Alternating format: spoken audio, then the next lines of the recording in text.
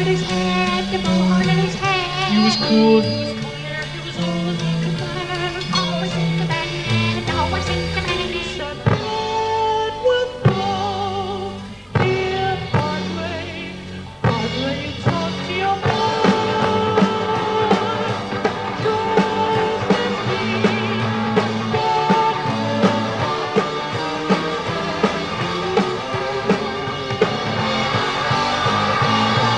well, we don't understand why you call in the National Guard. The National Guard. But up the sailors, the one who belong to the exercise yard.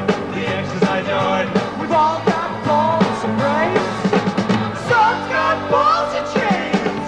At the local dance, at the local county fair. Everybody sing. Load up, load up, load up with rubber bullets. Load up, load up, load up with rubber bullets. Yeah, yeah. Rhyme, for a night we spend the time at the local dance, at the local county fair. At the local dance, at the local county fair. What you gonna do? What you gonna do about it? What you gonna do?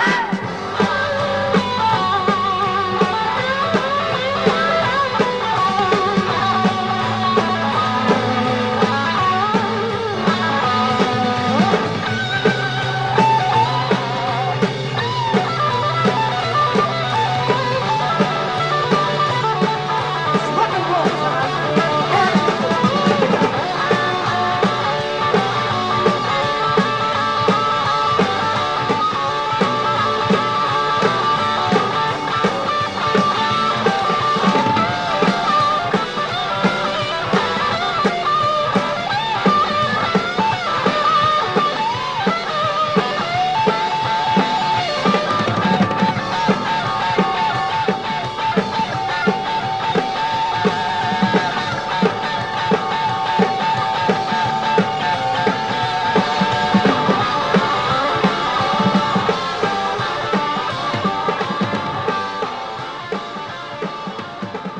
iTunes Radio reminds you, Strange Brews, the show of your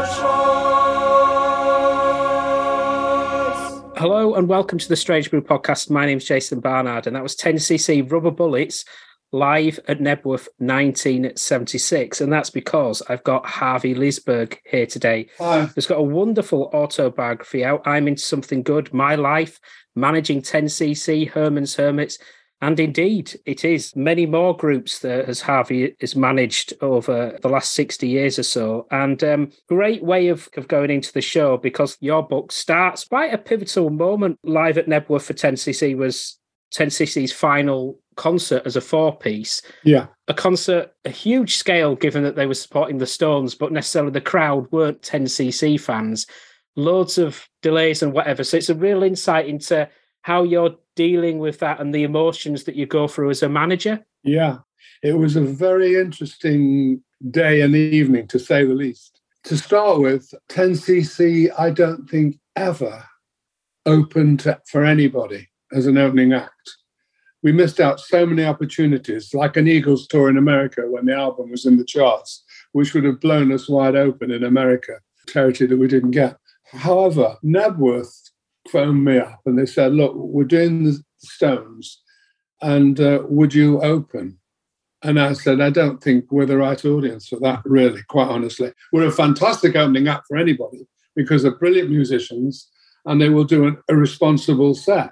But really, they were going to see Mick Jagger go on the toilet. It didn't matter. They weren't going to see, weren't going to see 10cc. So out of the audience, I reckon maybe 100%, 99% would have been the Stones, and maybe 1% went to see 10cc, who hadn't really, they were big, but they hadn't really accumulated tremendous power at that stage. Anyhow, we got there. I was in France in the morning on holiday with my wife for a month, flew into Luton Airport. The driver picked me up, because in those days we were living the life of Riley. He picked me up with a new car and we went to Nebworth. And when I got there was a kind of an atmosphere. We breezed past Jack Nicholson, Paul McCartney and a few other unknowns. And it was 100,000 people, and it was like a beautiful summer's day. And done our equipment in or something to that effect. Now, Eric is a perfectionist.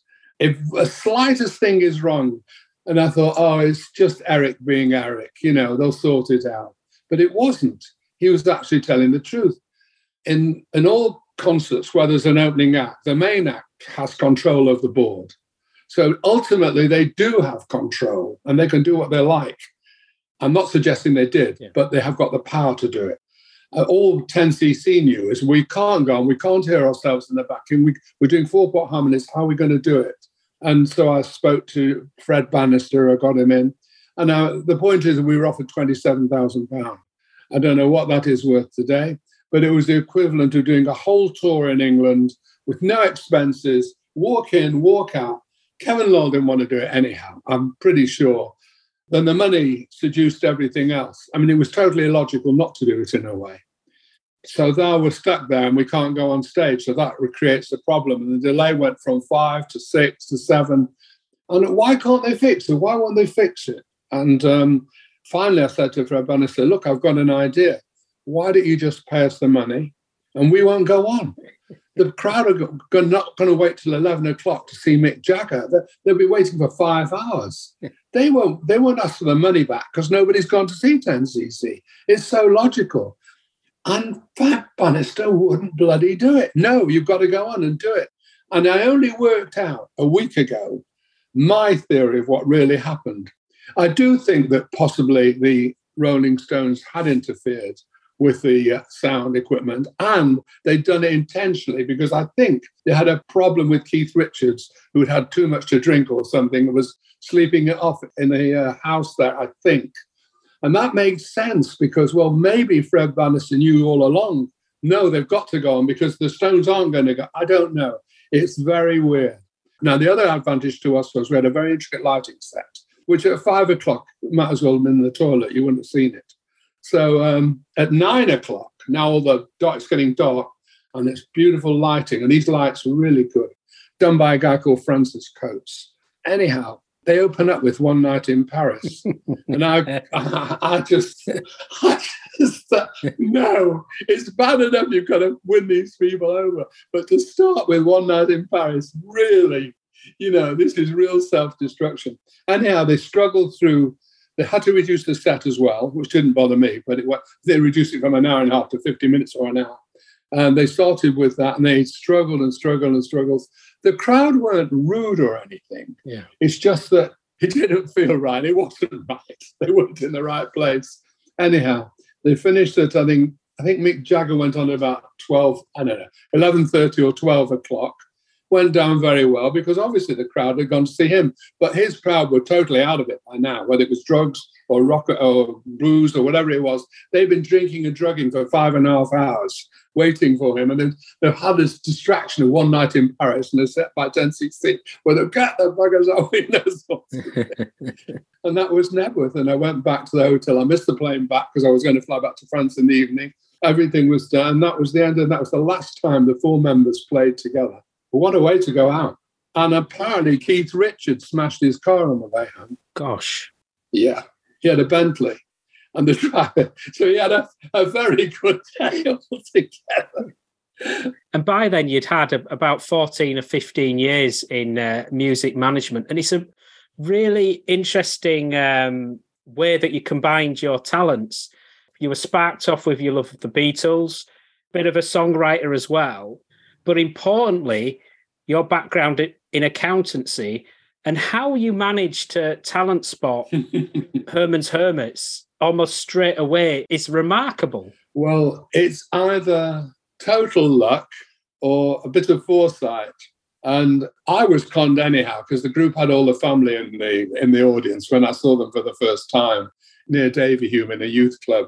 And so every time they finished, I saw her standing there or Johnny Be Good or whatever, they're almost rushed off the stage by all these kids. And I thought I walked into the National Lottery. Apart from the fact I love the look of Peter. Peter had a great look anyhow. It was clean cut. That was interesting as well. It wasn't the Beatles with the long hair that the mothers wouldn't want, or the Rolling Stones, who they would commit suicide if their daughter brought home. It was a clean-cut, Cliff Richard type, clean-looking Catholic blue-eyed boy, and he had a protruding tooth, which was very peculiar. It was probably luck. Right. Everybody hated Herman's Hermits. I worked them, once I got them, I worked them 7 nights a week. Sometimes we did trebles, 2 o'clock, 5 o'clock, and 1 o'clock in the morning at Shorrock's Club in Queen's Road. And we finished there, and we were rolling in money. We're pulling in, we had no mortgages, no Ferraris in the garage, no houses to pay off, no wives to pay for, no children, nothing. All we had was we worked, and we had all this money. And it was enough for young kids, and it grew. The grassroots followed. Meanwhile, all my friends were saying, "You're joking, aren't you?" You know what I mean? And I was in my article clerk to the accountancy, so it wasn't. The thing hadn't evolved yet. My idea was to get the songs I'd written to somebody. First of all, by starting to get it to well-known artists. That totally failed. That's probably because the songs weren't good enough. Okay. And then I said, all right, well, I'll get my own band. So I got a thing with the Manchester Evening News, a talent contest thing, and that's where it was that night. And that was the first time I'd ever seen anything like that. It was a stroke of luck. It seemed so quick with I'm Into Something Good. Herman's Hermits over here were right into the top of the charts. Yeah, what happened was in those days, so I got the band now. The next thing is to get a recording contract, because that's the most important thing in those days. If you had it was a pedigree. You had to record. Wayne Fontana's the Fontana, Holly's with the MI, this one, that. Everybody had. And so the main thing was to get a recording contract. And I was at the Plaza Ballroom with one of the lunchtime dates on Herman's Hermits. And I went in the office of Terry Devine, who was the manager, and I saw a letter from EMI on the desk. It was written by somebody called Derek Everett. And I said, do you mind if I borrow that? He said, yeah, no problem. So I borrowed the letter. And I wrote to this Derek Everett, said, we've heard all about you, Manchester. Really, would it be possible for me to come and meet you with a view to getting a group, a recording? And he said, yeah, sure, come down. So I went down there, I walked through the door, and the first thing he said to me is, by the way, Harvey, he said, I have nothing to do with artists in repertoire. All I do is I put records physically in dance halls for EMI. So at that stage, he subsequently became managing director of MCA Records and was a huge person in the record industry, Derek Everett. But in those days, he said, but there's a kid on the block called Mickey Most. He's just done a record called House of the Rising Sun, which I'd heard. And I thought, yeah, he's good. I'll go and meet him. So I went round, he arranged the meeting, I went to see him. I took a little postcard of the band to show him. And I said, would you give us a recording contract? And he sort of shrugged. He said, yeah, they look quite good. Anyhow, I kept phoning the office. Nothing happened. Didn't move, nothing. So I had a brainwave. I'll send him 2 air tickets, plus a hotel in the Midland overnight, and get them to go and see Peter Noon, who was working at the Beachcomber in Bolton. So he came up, he followed that, he came up, we took him there. And I had a crummy little Triumph Herald, which was my mother's, which is a beaten-out old car, which was just pathetic. But I'd invested in one of the first record players ever to go in a car, which was a Philips record player, which used to play 45s on the suspension. So when you went over a bump, it still carried playing these 45s. Anyhow, he sees the group. He says, they're quite nice. Yeah, they're quite nice. And he goes back to the hotel with me. And outside the Midland Hotel, he said, well, I've got a track here you might like. See what you think of this. And he played I'm Into Something Good. And I just collapsed. I thought, that's the greatest thing I've ever heard. It was just a hit. Hit. That was my talent, by the way. Apart from songwriting, I learned how to pick hits. And because of my musical background, that worked. He said, but there's one thing, Harvey, you've got to get rid of 2 members of the group. So I thought, great, he's come up here. He's bought a record. So give me the golden cat. Now go and get rid of 2 members of the group, which was pretty awful, really, because they'd helped everything in the group. They weren't great. And the joke was that Mickey didn't really use the group members that much afterwards. And the group, and the people to replace, one of them was really very strong looking. And it was awkward, Anyhow, we went back to Peter's house, met his parents. They'd agreed to sign with me. The funny thing was, I started playing on the piano in Peter's house. Alan Wrigley, one of the guys that was kicked out, was there. I started playing the piano, doing Tell Me What I Say by Ray Charles. And Peter said, would you like to join the group? I said, no, I've not come here to join the group. I've come here to bloody get my songs done and everything. So they said, okay. Then we told Alan that he was not going to be in the group because Mickey Mouse wouldn't give us a recording contract. And Peter and he stormed out of the room. And then I went in the van with Peter to go somewhere afterwards. And he's lying in the middle of the road, right? And Davy Hugh Road. So I'm driving this van and I had to swerve to miss him, who's lying in the road there. And I had a terrible vision of him coming up behind me, like in the next 2 weeks with a knife, because his father was in jail for some capital crime. Alan Wrigley was serious, looked heavy. He wasn't really, but he looked ferocious. So that was what I was dealing with. Then it had all fizzled out. We got different members of the band and we finally evolved into the Hermits that you know. We went down to the studio, they did the record, came in the charts at 27 to 13 to 8 to 3 to 1. Knocked off by Pretty Women, bastard. Roy Orbison, who was great. I love Roy Orbison.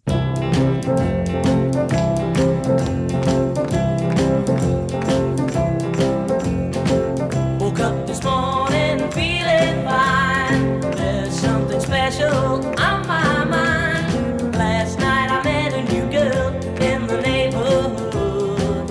Whoa, yeah. Something tells me I'm into something good. Something tells me I'm into something. She's the kind of girl who's not too shy, and I can tell I'm her kind of guy.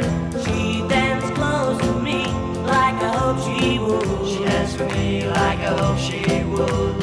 Something tells me I'm into something good. Something tells me I'm into something. We only danced for a minute or two, and then she stuck close to me the whole night through. Can I be the one in love? For she's everything I've been dreaming of. She's everything I've been dreaming of. I went to home and she held my hand. I knew it couldn't be just a one night stand. So I asked to see her next week, and she told me I could. I asked to see her and she told me I could. Something tells me I'm into something good. Something tells me I'm into something. Something tells me I'm into something.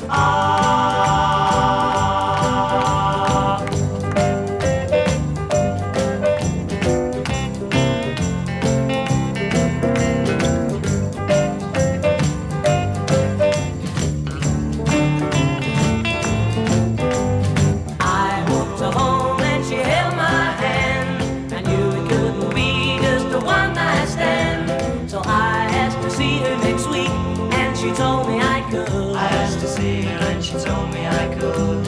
Something tells me I'm into something good. Something tells me I'm into something. Something tells me I'm into something good. Something tells me I'm into something good. Oh yeah, something tells me I'm into something good. Something good. Something. Not only did you spot the talent of Graham Gouldman when he was in the Whirlwinds, but you also knew how to work with him in terms of getting a song, and you knew when that was a hit, like For Your Love. Yeah, we finally got together, and when we did sign, and he decided to pack in the Whirlwinds and pack in everything and concentrate on writing. We used to go on every day from like 10 till 5 to his house and try and come up with ideas for songs. For instance, the first thing we did was For Your Love, which was, I said, why don't you do something on the chords of House of the Rising Sun? And Graham, being a genius at the guitar, surreptitiously changed the last chord, which just slightly changed it, and then came up with his song. And then we decided, well, we'll break the rhythm, we'll make it completely different. And his father was a frustrated playwright, very talented, and he helped with a lot of the lyrics. And Graham, when you say Herman's Hermits, yes, okay, that might have been luck. But I knew all along Graham was a brilliant guitarist, played in this band called the Whirlwinds, which was like the equivalent of a Jewish-Irish show band. They played all originally, the bands that were Jewish bands, they revolutionized one thing, were all bands that played dance music. So at the bar mitzvahs and the weddings, you've got the old foxtrot and everything. But Huawei's were actually young kids that actually played the guitar. They were very young and they were very good. And Graham was outstanding. Well, I think Graham was outstanding anyhow. But was that period in 1965 where you had a load of Kennedy Street management artists? Yeah, well, once Herman started to happen, I bought all the partners out in Kennedy Street and went in full-time partnership with Danny Batesh. And it was a good partnership from 1965 to 1996. And we developed a lot of things, and there were good times. And at one stage in 65, we had the top 3 in the Billboard charts. But Wayne Fontana, Again with Love, Freddie, I think it might have been I'm Telling You Now, and Herman's Hermits. And that was a terrific achievement.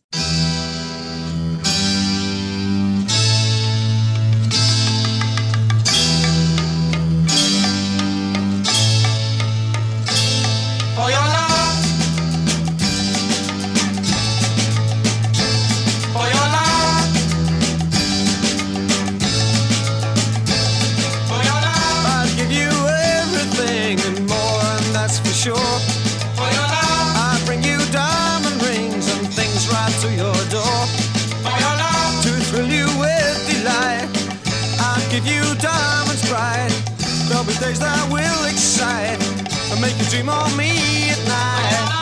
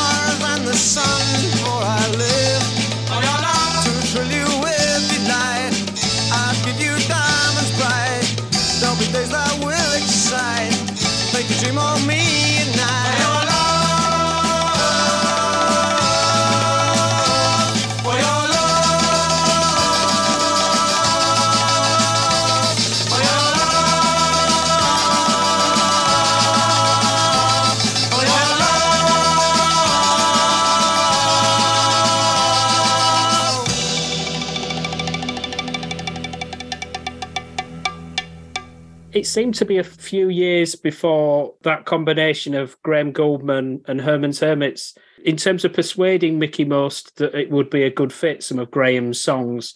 Oh, no. We submitted For Your Love, it was rejected. We submitted Bus Stop, it was rejected. Subsequently, which I would have rejected possibly myself, was a Tim Rice, Sandra Lloyd Webber song, because they came to me and I put them on a management development deal. And they had the song that Jason Donovan had a number 1 with, and that was rejected as well. So Mickey rejected so much. They did a film, and in the film there's a track called Listen People, which Graham had written. Just a beautiful little song which Graham did. And they went to America, and it was recorded not by Mickey Most. It was and it got to number 2 in America.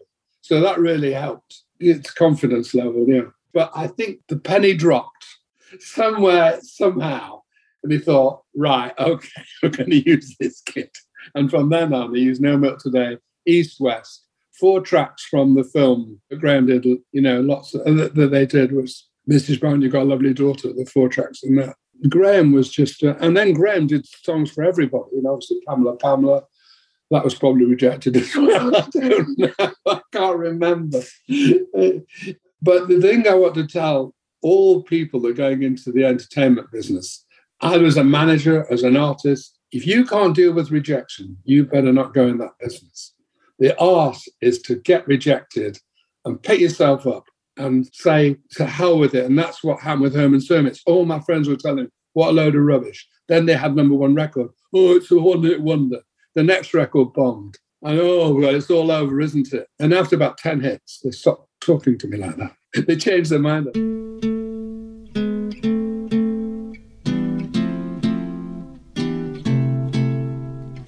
No milk today, my love has gone away. The bottle stands forlorn, a symbol of the dawn. No milk today, it seems a common sight, but people passing by don't know the reason why. How could they know just what this message means? The end of my hopes, the end of all my dreams. How could they know the powers that have been behind the door where my love reigned as queen? No milk today, it wasn't always so. The company was gay, we turned night into day. But all that's left is a place dark and lonely, a terraced house in a mean street back of town. Becomes a shrine when I think of you only, just to up to down. No milk today, it wasn't always so. The company was gay, we turned night into day.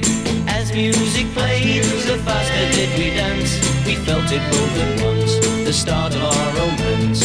How could they know just what this message means? The end of my hopes, the end of all my dreams. How could they know a palace there had been behind the door where my love reigned as queen? No milk today, my love has gone away. The bottle stands forlorn, a symbol of the dawn. But all that's left is a place dark and lonely, a terraced house in a mean street back of town. Becomes a shrine when I think of you only, just to up to down. No milk today, my love has gone away. The bottle stands forlorn, a symbol of the dawn. No milk today, it seems a common sight, but people passing by don't know the reason why. How could they know just what this message means? The end of my hopes, the end of all my dreams. How could they know a palace there had been behind the door where my love reigned as queen? No milk today, it wasn't always so. The company was gay, we turned night into day.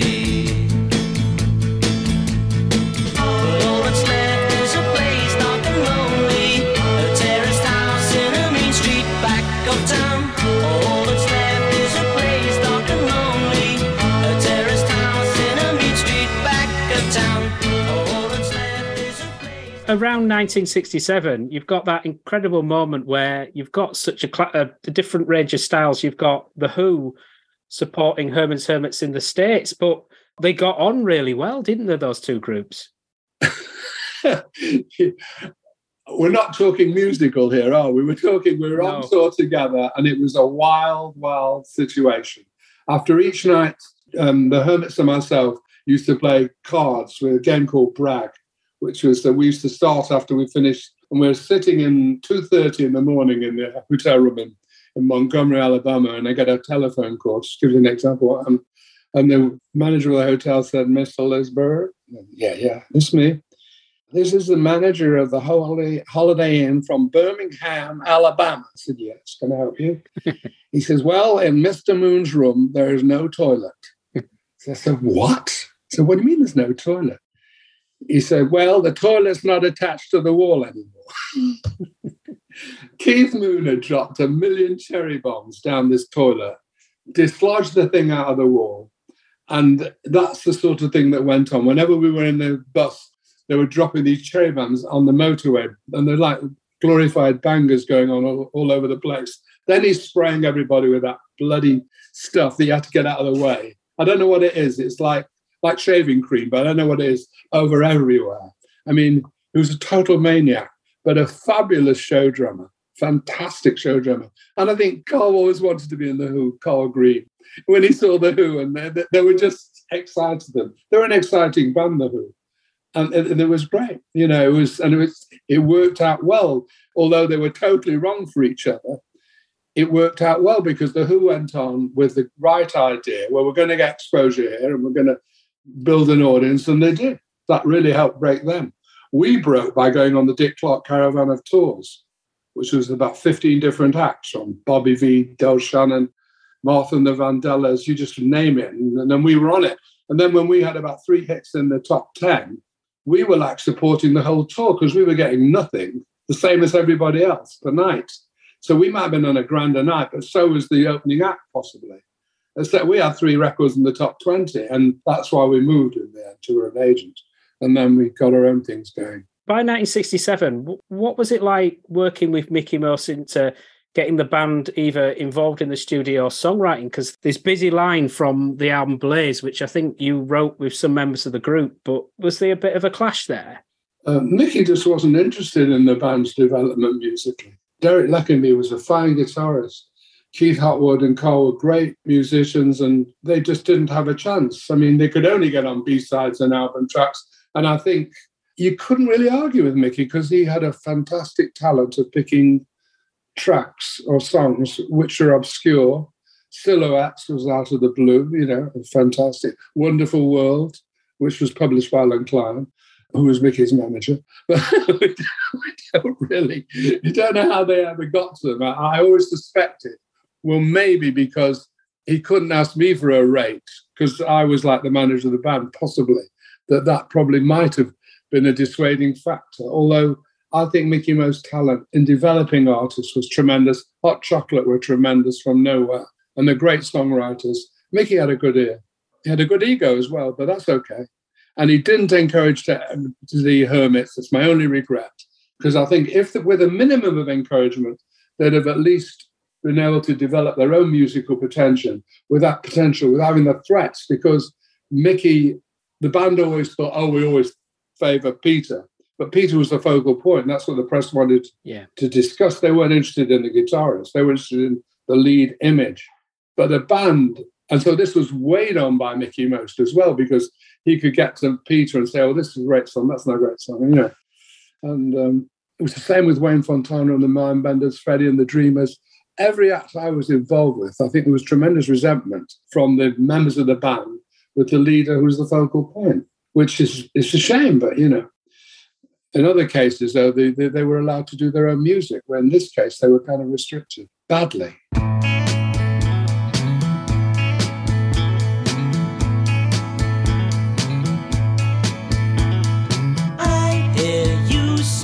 Anytime at all, I hear you say, anytime you call, I'll be there. You make me feel so happy. I'll pick you up, don't let me down. You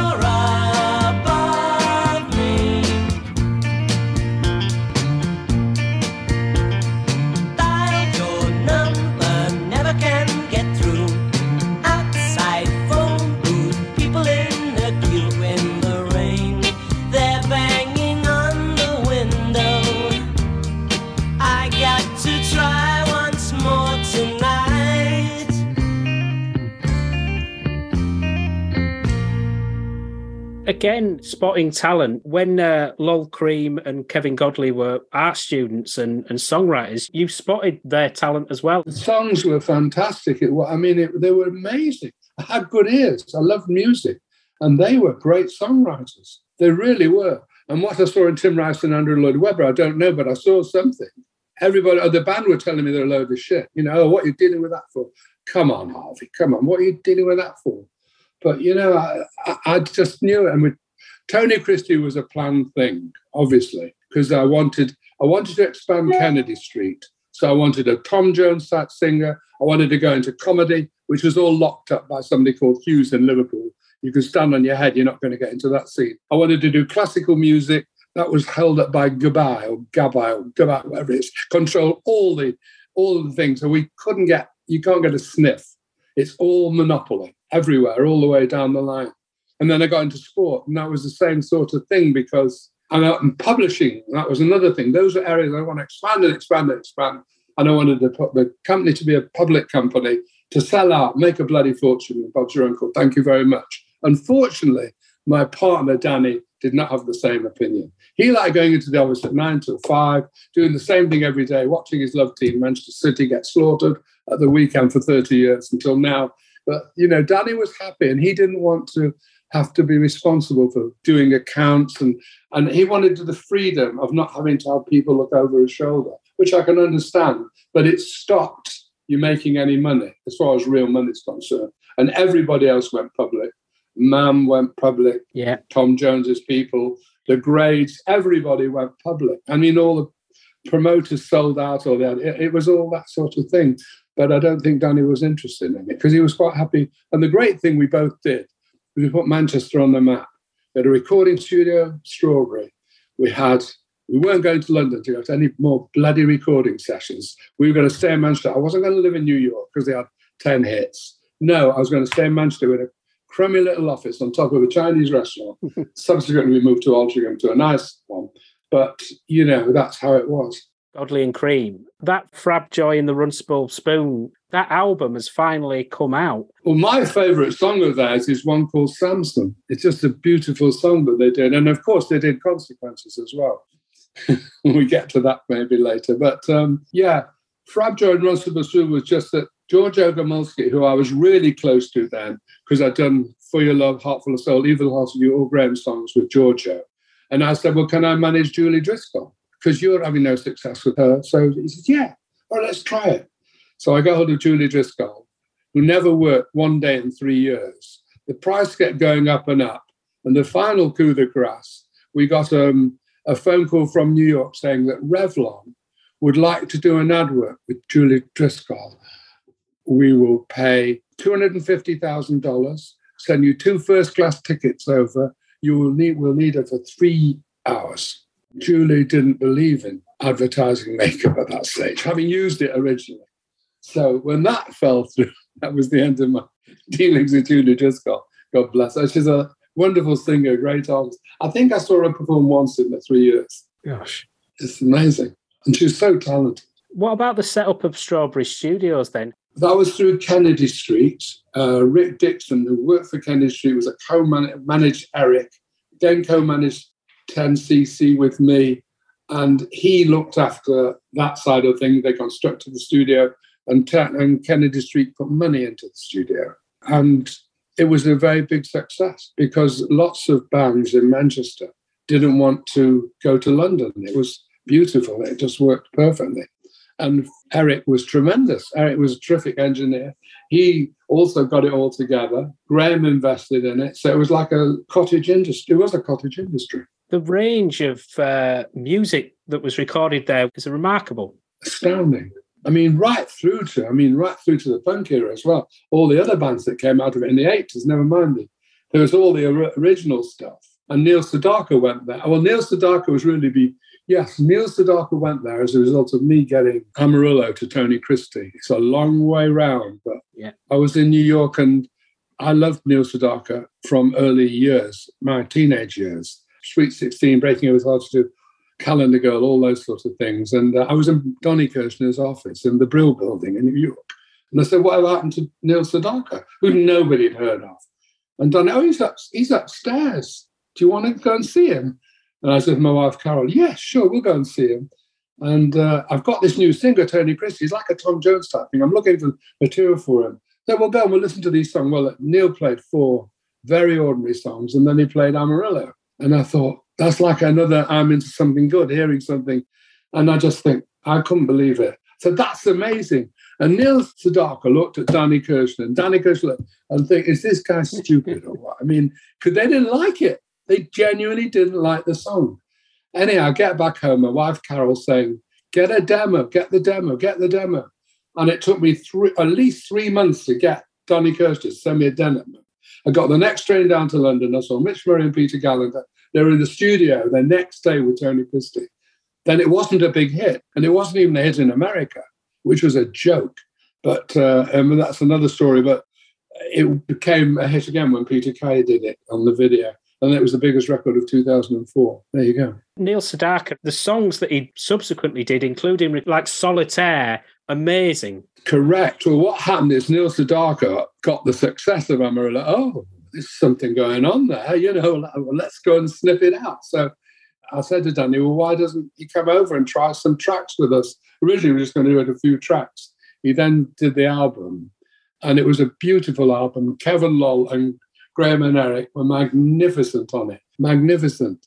We used to go there first of all, and Neil Sedaka does his little concert, gets on the piano, starts playing Happy Birthday, Sweet 16s, and everybody's sitting around it, and everybody's clapping, and it's like a little entertainment show for everybody. Then we get on with the work.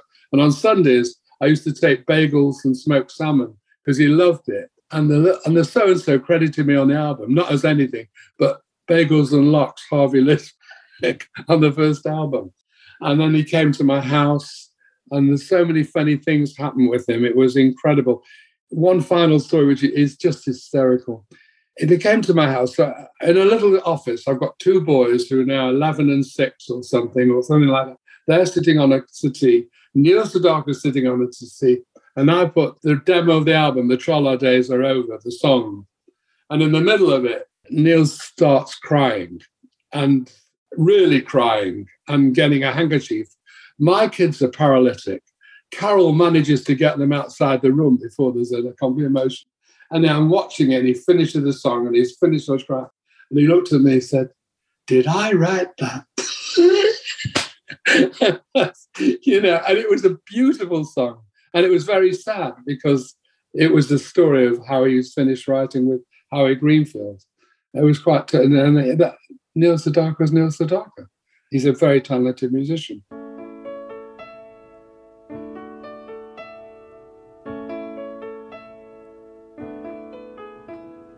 Days of devils, kings and clowns, angel songs and birthday tunes, Valentines and wishing wells, magic stairways, moons and Junes, silly rhymes, monkey shines, pictures on a stage, round and round the records go.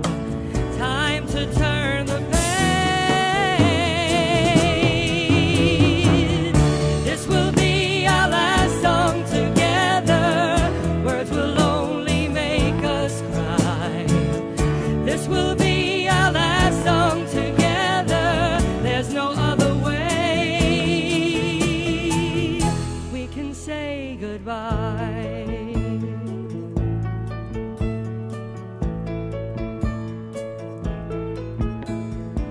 Misty faces, far off places, came and danced across the room. Sha-la-las and doobie-downs, the sounds that chased away the gloom. Yesterday is yesterday, the past is dead and gone.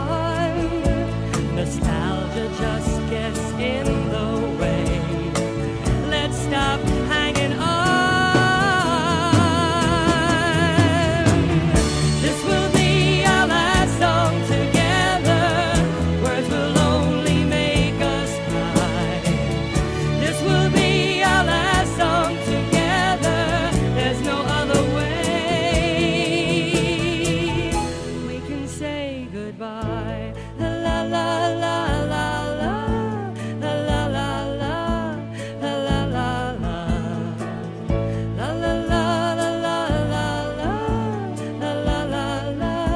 la la la Now we go our separate ways and leave the world we used to know.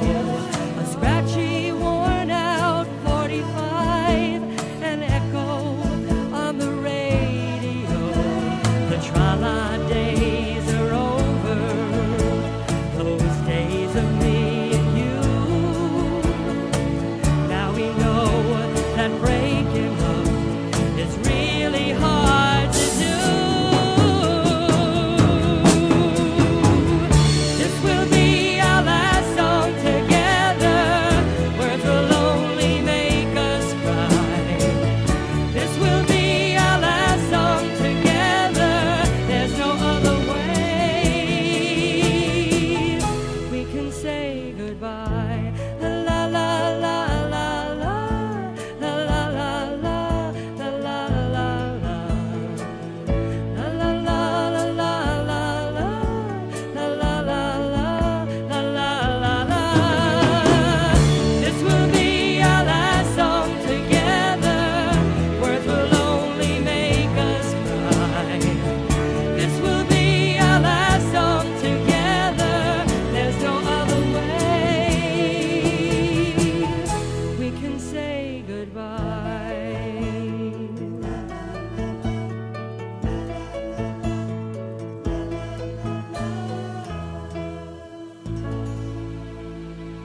It seemed a natural genesis for what became 10cc to form and release records. Yeah, well, they did that album. They did the Ramesses album as well, with some very spectacular tracks on. Super album. I think maybe Neil even said, why do you record yourself? Why do you do it yourself? And then they went on to do it themselves. And they did a couple of tracks, and they all love this track called Waterfall, which I personally didn't like. Well, it wasn't I didn't like it. I didn't see it as the I'm Into Something Good or Amarillo. I just thought it's a very pleasant track. But Eric and Graham were convinced it was the bee's knees, and they got it to Apple, and Apple gave them a bit of a runaround on it. And Jonathan King knew me, obviously, and he knew Eric, and he came up to the studio, and they played him Donna. And he said, that's a hit. And we both laughed. Everybody laughed, you are joking, of course. Well, £500 as it isn't or something, you know what I mean, or whatever. And he got the advance, and that was it. We signed with Jonathan King on a ridiculous deal, low royalty rate. But I knew it was a bit low. I thought it was more important to get the record out than getting a huge royalty rate. And that turned out to be true. The downside was when we came to leaving him, he was totally obstructive. I never wanted to leave Jonathan King particularly, but he wouldn't change the royalty rate. So he was getting more than each member of the band, which didn't seem to make sense.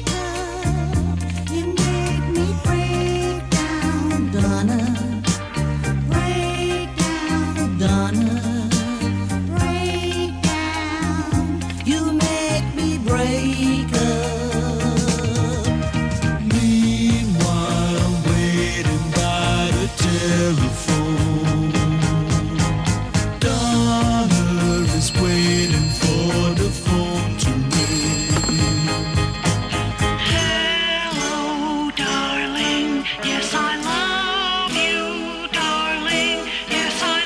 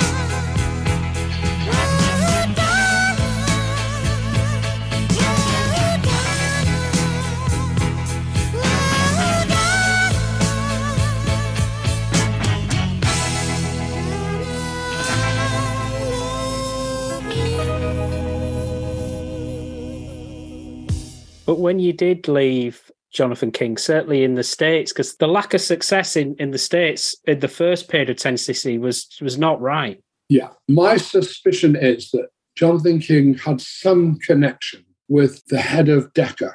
I don't know whether it was a father's friend or whether it was a family or what. He wouldn't move from London Records. Now, it's just crazy that he wouldn't want to for his own purpose. He wasn't stupid. And at the end of the day, we actually moved to a company where we knew the company wasn't that good in America either.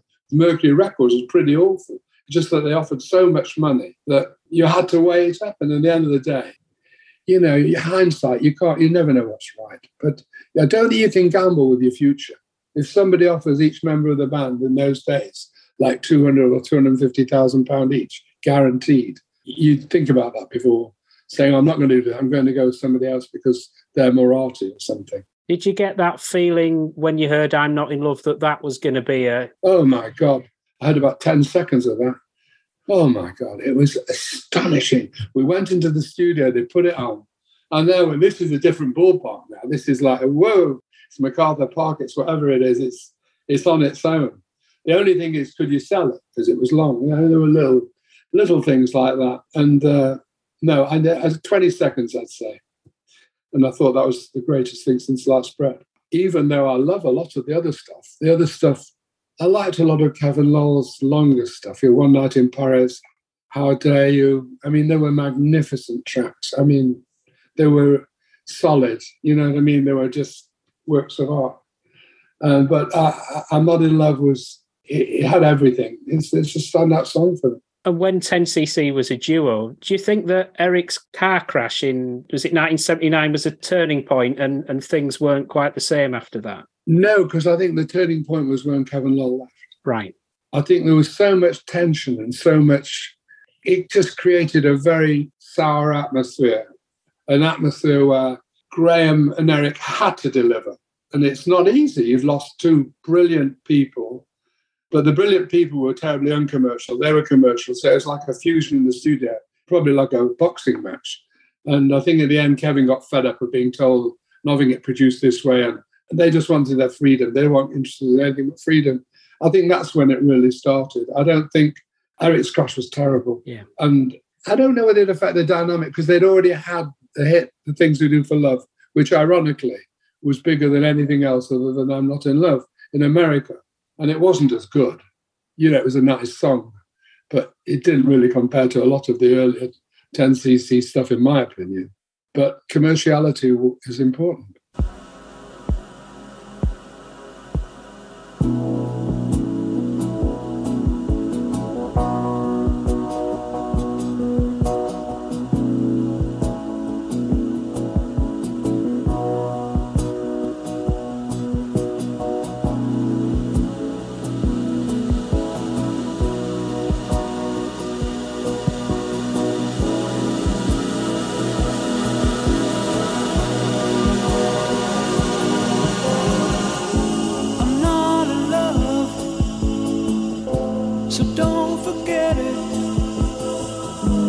Just a silly phase I'm going through, and just because I call you up, don't get me wrong, don't think you got it made. I'm not in love, no, no. It's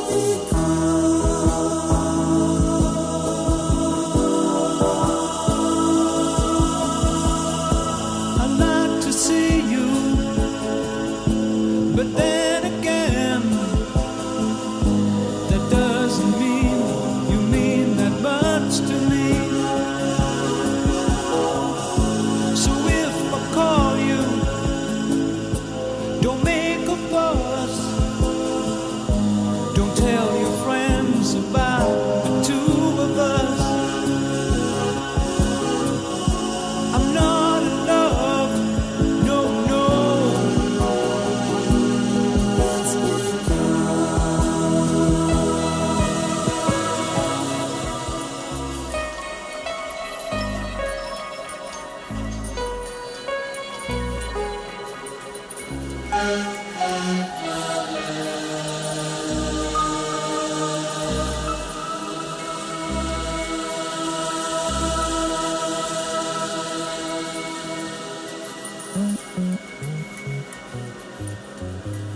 Be quiet, big boys don't cry.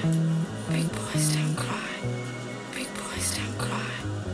Big boys don't cry. Big boys don't cry.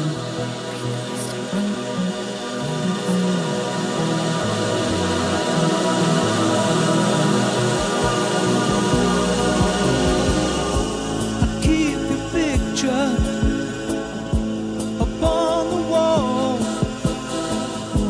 It hides a nasty stain that's lying there. So don't you ask me to give it back. I know you know it doesn't mean that much to me. I'm not in love, no, no. It's Ooh, you wait a long time for me. Ooh, you wait a long time. Ooh, you wait a long time for me. Ooh, you wait a long time. I'm not in love, so don't forget it. It's just a silly phase I'm going through. Just because I call you up, don't get me wrong, don't think you got it made. I'm not in love, I'm not in love.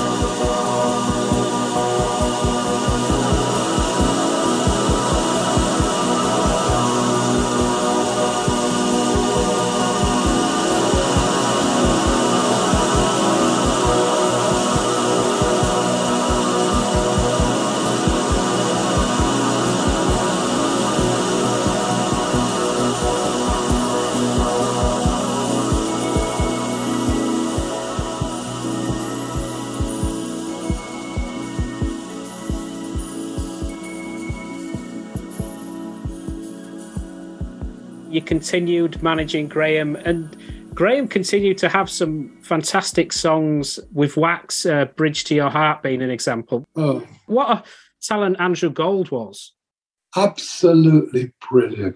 And a lovely person and a real naughty man, a real mischief maker. We were in Hawaii with him, my wife, Carol, myself, and two of my friends. And Andrew came with his friend at the time, Debbie. And we're having a meal. And when it came to ordering the wine, I said, "Oh, Andrew likes a good glass of wine, don't you, Andrew?" And he said, "Yeah." So Mickey said, "Okay, well, Andrew, you pick a wine, take your pick, you know." And then when the bill came to the end of the meal, Mickey decides he's going to take the bill, right? And Andrew taps me on the shoulder. He says, "Harvey," he said, "Yeah, I've been a very naughty boy." I said, "What have you done?" He says, each bottle of wine we had, and we had 3 of them or something, were $250 each a bottle. So my friend gets this bill, and to his credit, he doesn't bat an eyelid, just gives the check. And I thought, you bastard, Andrew, you've carved us up here. But as far as music was concerned, he can play every instrument. He could write the original stuff he wrote with Graham, Common Knowledge, got some beautiful tracks on it. Wax is terribly underdeveloped, which I'm working on now. I think that material is underexploited and has got a future, definitely. And I did try to buy Andrew's catalogue because he was selling it at the time. I was a great believer. Thank You for Being a Friend is definitely a classic.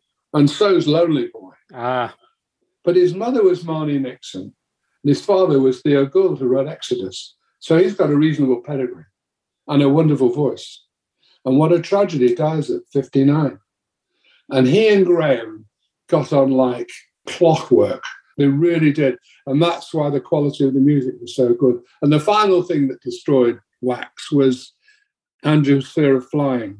So when we do a date in Germany, he's going 24 hours on trains to get there.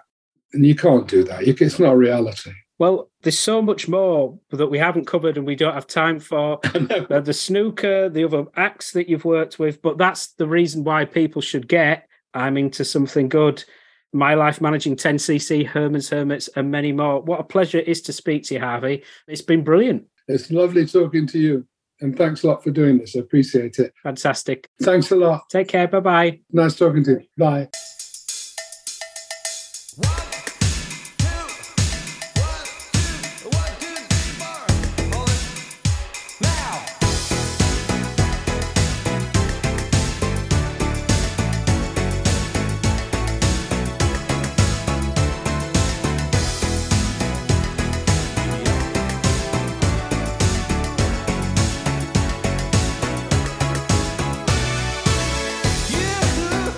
You've been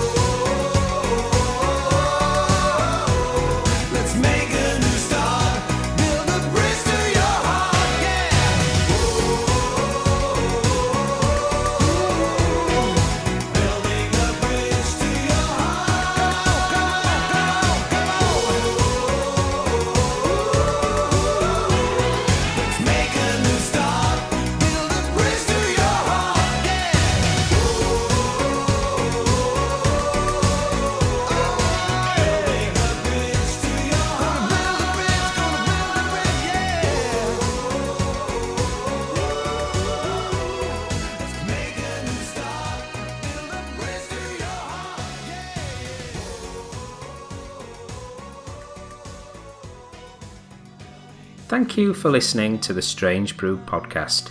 If you do like the show, please consider a small donation to help keep the show archive online. It's 10 years since I started the podcast, and hosting fees are increasing over time. All your support keeps the show running and helps me get amazing guests. To support me, just go to thestrangebrew.co.uk where you'll see a donate button on the homepage. Thank you very much. Plus, any reviews on your podcast services help to spread the word too. Thank you.